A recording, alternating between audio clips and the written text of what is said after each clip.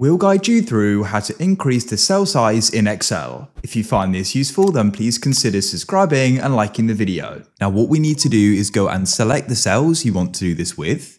So you can click, hold and drag. If you want to do this with all of them, you can click on the triangle in the top left like so. In this case, I'll just sit with these here.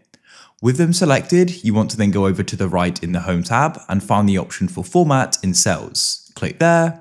And what you can then do is, if you want to do the height, you can tap there, go and enter in what you want the row height to be. I could do 25, and you can see it will adjust it for that row, as is what I had selected.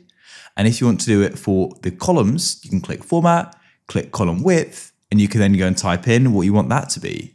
Then you can go and press OK, and it will go and adjust the selected ones. If you found this useful, then please consider subscribing and liking the video. Make sure you check out the channel for more Excel guides. I look forward to helping you again in the future. Have an awesome day.